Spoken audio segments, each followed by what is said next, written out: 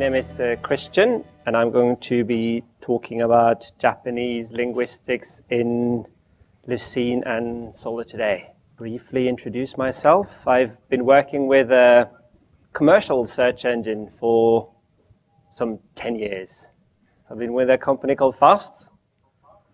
I was 5 years in FAST R&D department in Norway, building bits and pieces of the FAST ESP search engine. And I spent 5 years with FAST in Tokyo doing solution delivery, technology sales, and R&D, and a variety of things. FAST has been acquired by Microsoft, as many of you know. I left the company shortly thereafter, and I founded Atilika in fall of 2009. So we help our clients innovate using search and related technologies and our own good ideas. So we are proficient in the fields of information retrieval, natural language processing, and big data analytics. So we're based in Tokyo, but we have clients everywhere. And I'm also a newbie Lucene and Solr committer. I was voted in February. And I've been mostly working on Japanese language support in Lucene and Solr. So if you want to contact me for whatever reason, feel free to write me on these email addresses or grab me here at the conference. The latter is great. So in today's talk, we'll cover 3 major topics. So I'll give you a crash course in Japanese. I'll teach you how to order beer and toast. It's very important in Japan. It will get you very, very far. Judging from the audience, I can see that some of you might know that already, and some of you I know really know how to do that. And then we're also going to talk about Japanese language processing in general, what some of the challenges are, and I'll introduce to the Japanese writing system. And then we will talk about the Japanese features in Lucene and Solr. And I think we should have time for Q&A. So, Japanese 101, ordering a beer. This is how you order a beer in Japanese. Beer kudasai. And then after you receive your beer, you thank for the beer and you say, arigatou gozaimasu. Which means, thank you very much. So now you have a beer, you're thankful for your beer, and then you do kanpai. When these kanji literally mean dry cup. So it basically means bottoms up. So if we look, it's a little bit more complicated or larger example. JR 新宿駅の近くにビールを飲みに行こうか? So this means, shall we go for a beer near JR 新宿 station?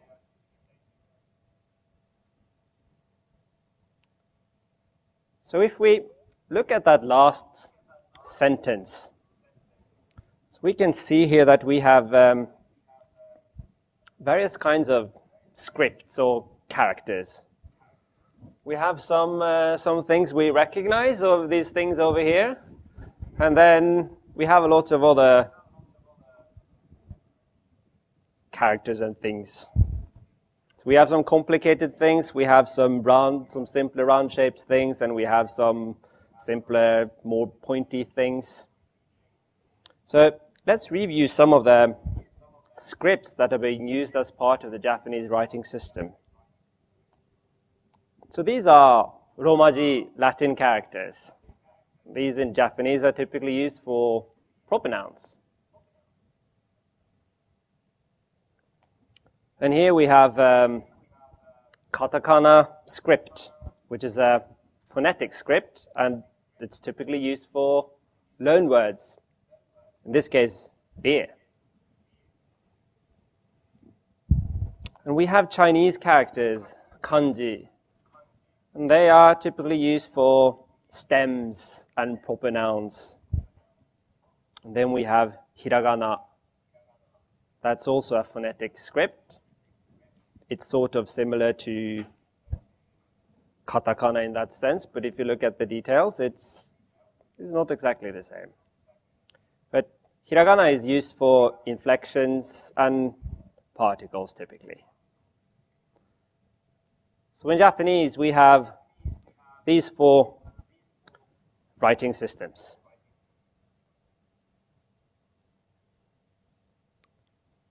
So getting back to our sentence,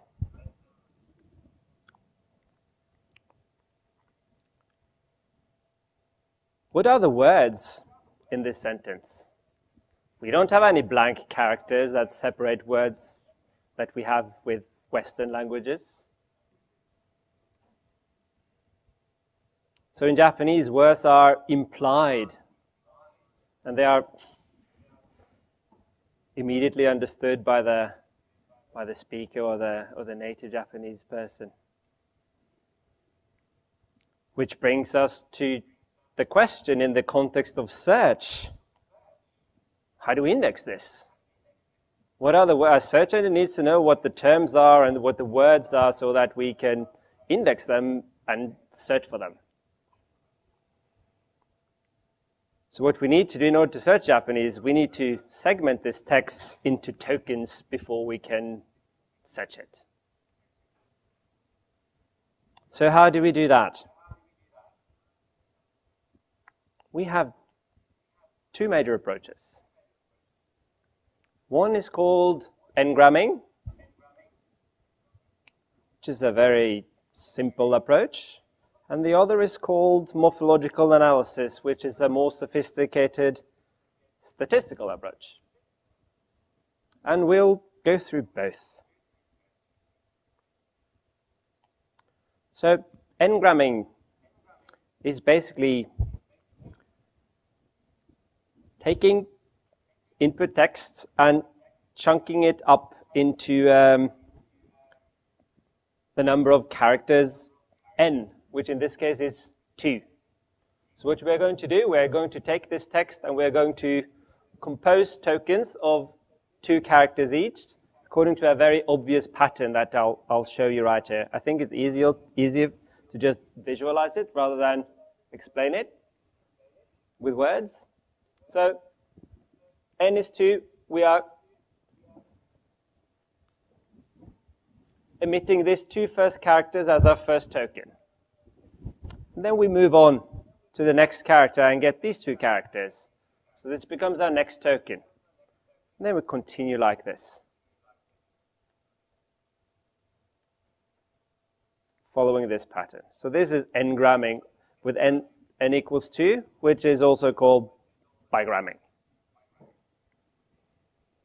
So after we have bigrammed this sentence, these are the tokens of words that we index and make searchable. But there are some problems with this. So with these n-grams, if we take a closer look at these words, we'll see that this word here, JR, that's a reasonable word. In Japan, it typically means Japan Railways. But this token here, it's not a word. This Shinjuku is a word, there's a place in Tokyo. This Jukueki is a word, but it's a different word. It's a word with a different semantics.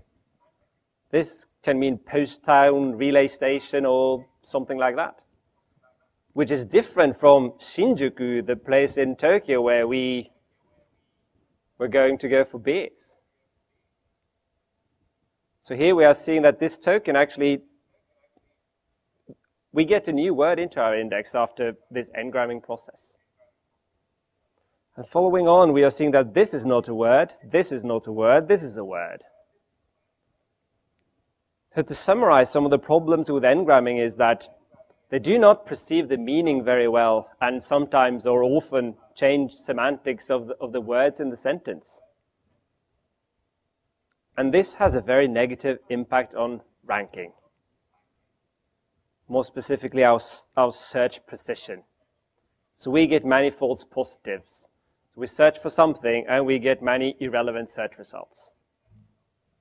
And that's something we don't want. It also generates many terms per document or query, which impacts on index size and performance. So it's also undecided from that point of view.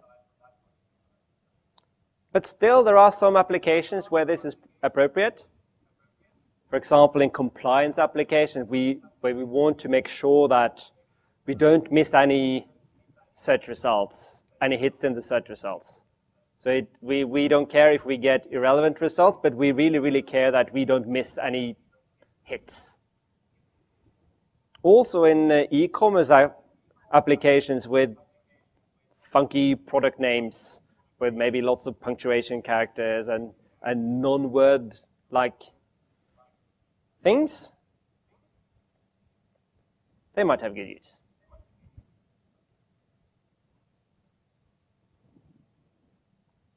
If we move on to the second approach, morphological analysis. So if we take this input and we do morphological analysis, and then we get these tokens. And these tokens align very well with what a Japanese speaker would consider words in this sentence.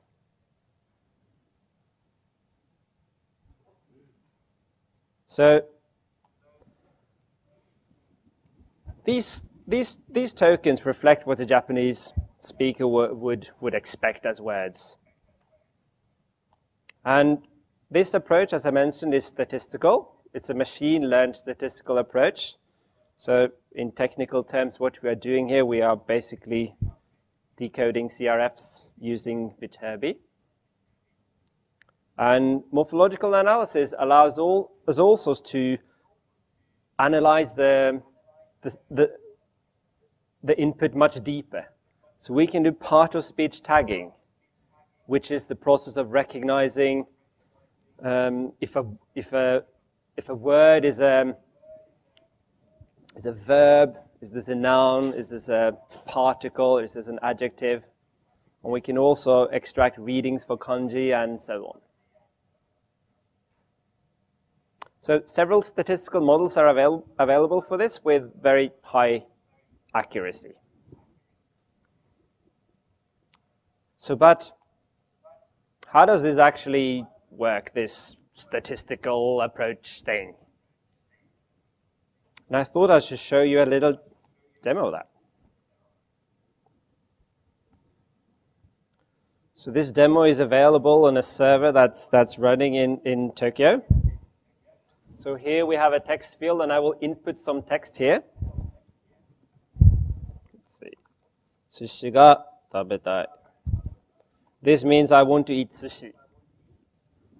So if I click tokenize here, we are seeing that one token, one word for each line in the output here. But behind the scenes, if we click this, so now this data is going to take a round trip to Tokyo, and 0.5 megabyte of SVG is going to come back, so it might take us a little bit of time, but let's see. Oh, here we go. So what we have here is a graph that represents all the possible segmentations of this input according to our statistical model. So we're seeing here some su, the first kanji character, the sushi here as one character, and there are all the variants here. So the first step of our algorithm basically build this sort of graph, which we call a lattice. And it has weights. And if we follow the shortest path from this start node here to the end node over here, we will get the most likely segmentation of this input according to our statistical model. So that's how it sort of works behind the scenes. So if we take our Shinjuku sentence with drinking beer and so on, and we run this.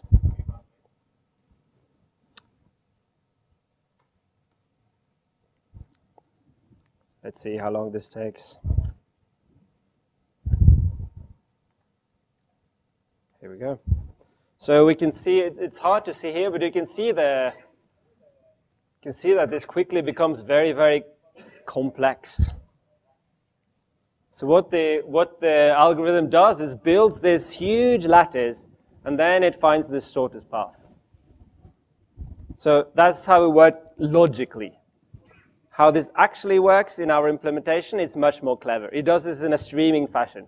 It only builds the part of the model of the lattice where there is ambiguity. So our implementation in Solr is actually very efficient.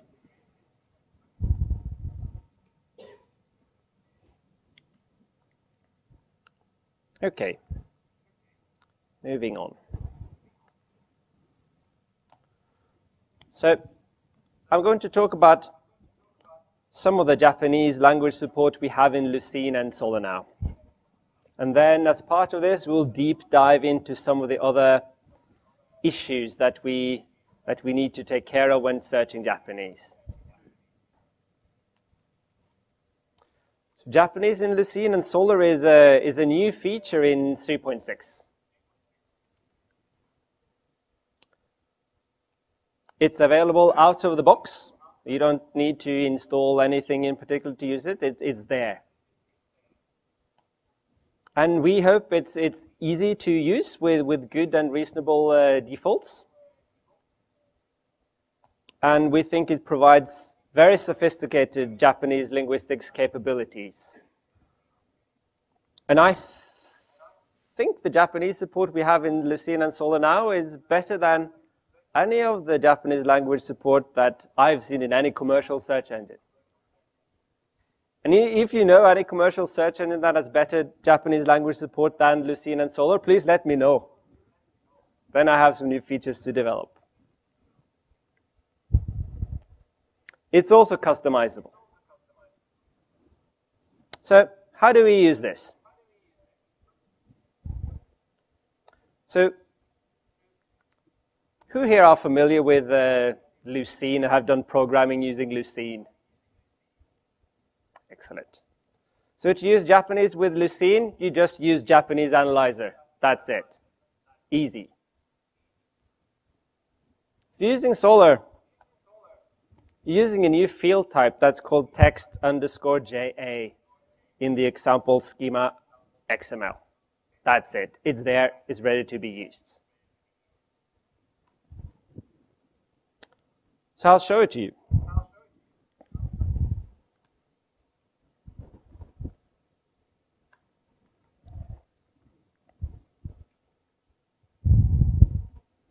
So here I have a Solr admin page. It's a little small, perhaps.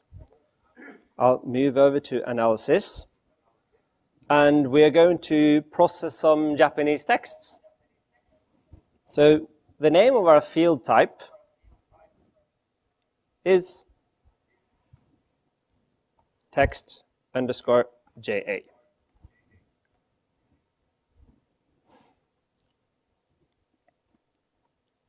We can take this text here.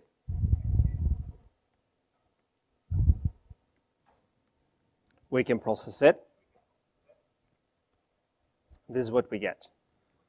So this is available out of the box in Solr. I haven't changed any configuration. Text_JA is already there. So what we're seeing here is we are seeing the output of the Japanese tokenizer. We're seeing the segmentation of our input, which looks very nice. We're also seeing part of speech tags here. We're also seeing readings, and these readings are also available in English. We're also seeing inflection types. So all these things here, they are available as token attributes that you can use in your own applications. We're also seeing a base form here. So this is the dictionary form this token there, this nomi.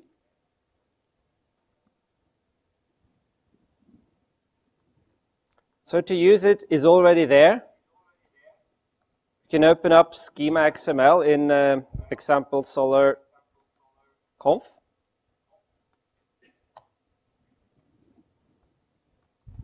Find it. Here we have a field type called text underscore CJK. So this is something you can use if you want to use bigramming. If you want to use morphological analysis, use this chap here, text underscore JA. So there's lots of there are lots of comments and things here that can help you get started. And I will also get some data up on the wiki that adds more information to this.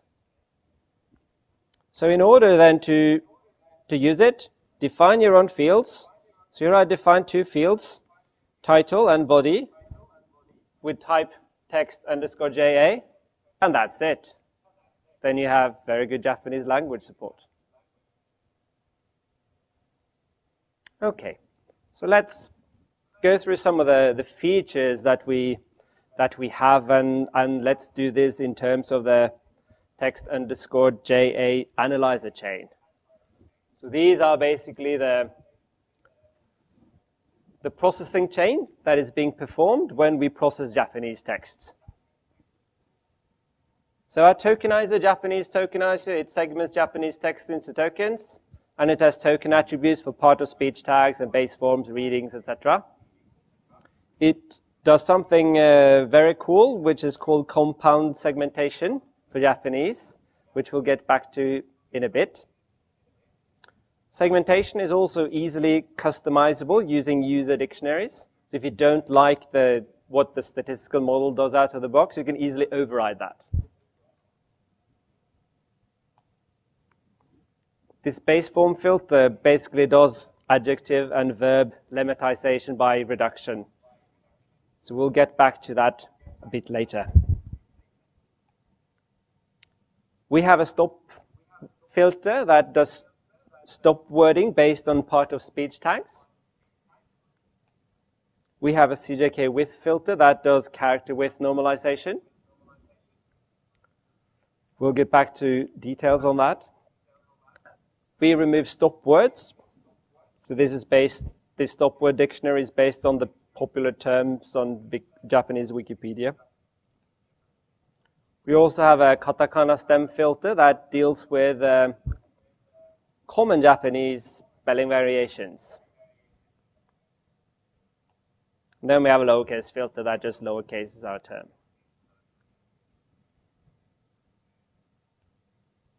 So, some more details on how these things work.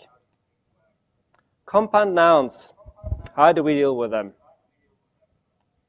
These words here, this Kansai Kokusai Kuko and senior software engineer,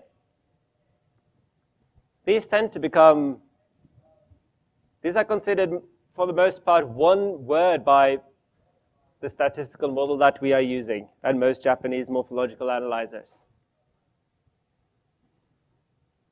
So, in terms of search, what this means is that when we search for the word kuko, which means airport, we don't get a hit for Kansai International Airport, which is not what we would like from a good search engine. So how do we deal with this? We basically also need to segment the compounds. So what we're doing, we're using a heuristic to implement this. So remember there's this lattice that you saw with all the shortest path things? What we're doing is we are adding some penalty to long sequence of nodes that have words with many characters. So we sort of penalize them. So the Viterbi path will go through some of the shorter terms if they exist. So after doing that in these cases, we get Kansai and senior, international and software and airport and engineer as we would expect. So this is very cool. And this is one of the unique features that that Kuromoji in Lucene and Solr has. But we're doing one more thing. When we index this, we are segmenting the compound Kansai Kokusai Kuko into Kansai Kokusai and Kuko, which is good for recall, because we can now then get a match for Kuko if we search. But we are keeping the compound itself as a synonym. This is very good for precision, because we will, the ranking function in Lucene will give an exact hit, a big boost because of inverse document frequencies. So basically the approach that we're using here is both good for both precision and recall, for overall good ranking.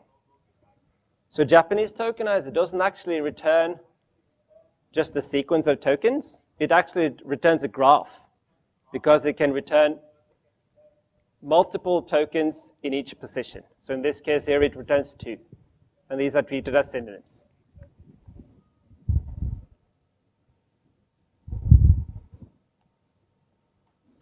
So how do we do with character widths? So in Japanese, characters have widths, which is these two. This text on the left is different from the text on the right. The text on the right is in full width characters, and these are in half width characters. And in order to match them, if you search for Lucene in full width, we want to match Lucene in half width. So we need to normalize this somehow. So we do that using the CJK width filter. So this is a sort of fast Unicode NFKC subset. So we normalize full width Romaji to half width, and half width katakana to full width, and numbers, we normalize them to half width. They are treated the same as the other Romaji letters. So after doing this normalization, we can match. It doesn't matter if you're searching using full width or half width, things will work. You'll get the matching you expect.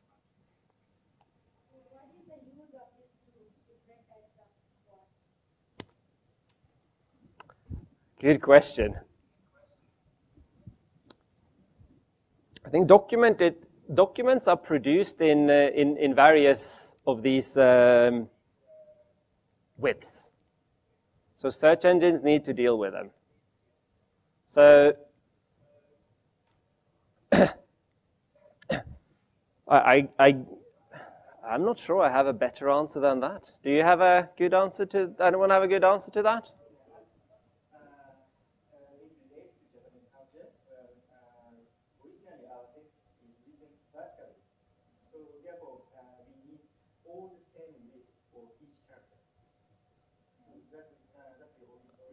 Ah, thanks a lot for that. Question over there? Yeah, we can do some questions.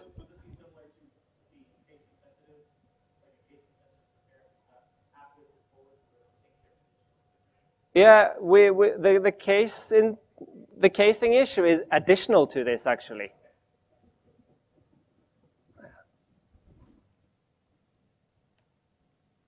So in Japanese, we also have we have many spelling variations for katakana words, but one in particular is one where there's a ending long sound. So all these Japanese words here, they are perfectly valid spellings for the English word manager. So in order to search this in the same way, and also have the TF-IDF scores for these words unified, so they are treated differently from a ranking point of view, we normalize them. And we can use the Japanese katakana stem filter to do that. So it has a threshold value, so that's configurable, so it doesn't deal with very short words. But it basically stems this by removing the long vowel sound in the end. So Japanese adjectives and verbs are also highly inflected, which is something we'd better deal with if we want search to work well. So this word here means to buy. These words here, they are inflected forms of to buy. So it's like in English, a simple example is running. If the document contains the word running, you want to be able to search that document by using the word search them run. So it's the same issue. But the degree of inflections that we have in Japanese is much, much bigger than Western languages. Maybe it's even more than Latin.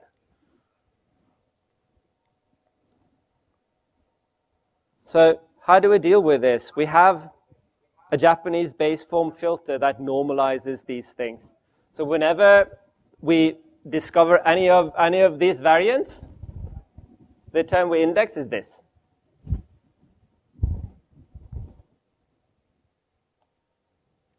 We also have user dictionaries that can override the segmentation in the statistical model that we are using. So we have decided to use a very, very simple format for this. So there's no need to assign term weights, etc. You just write the surface form, the segmentation and reading and part of speech tag that you'd like to use, and this is what the analyzer will use. So basically, if you add something in here, that's the segmentation that the tokenizer will use. So that's useful to override the statistical model. So for example, there's a sumo wrestler here, Asashoryu. His name, these kanji have a irregular reading. So the statistical model doesn't know about this, and we can teach it this by adding this entry here with this custom reading. What? Yes. Yes, that's fine. You can load lots of them. And if there's a problem, that's a bug. And then I'll fix it for you. But that should be fine. So we're using the same data structure for this that for the statistical model, basically the other dictionary with all the known words. We're using FSTs.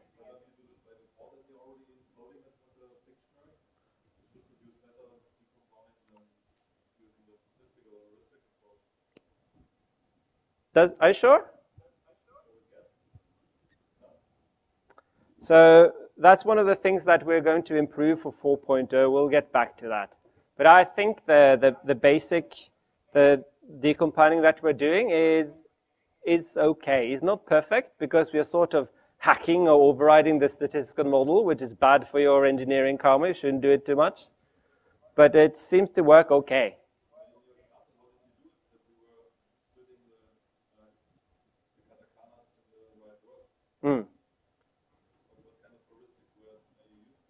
We are just simply, so I'm happy to explain how we do that. But it's a very, very simple penalization. It's a very simple heuristic, but it turns out to be very effective. We have some unit test coverage to make sure that these things, that we track these things. If we make any changes, we don't introduce any issues. But it's not perfect, but it's quite okay. So these are some of the things we'll focus on in 4.0. So we will make an improved search mode for katakana compounds. We will also improve unknown word segmentation. We will add character filters for dates and numbers and odoriji, repetition marks, and we'll also get a Japanese spell checker in there. I'd like to thank these people.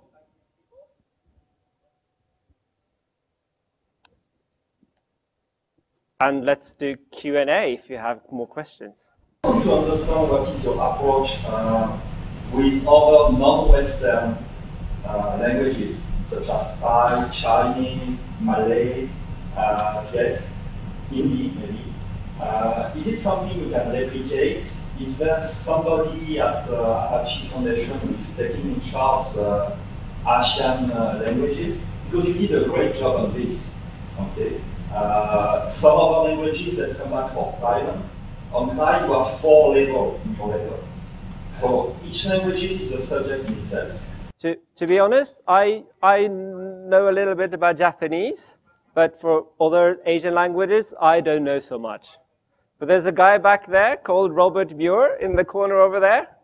He is really he is the key language guy in the Lucene community. But basically, I don't know for the other languages, but there are some things in Kuromoji that Robert and I have been talking about reusing for Chinese. Okay, thanks a lot.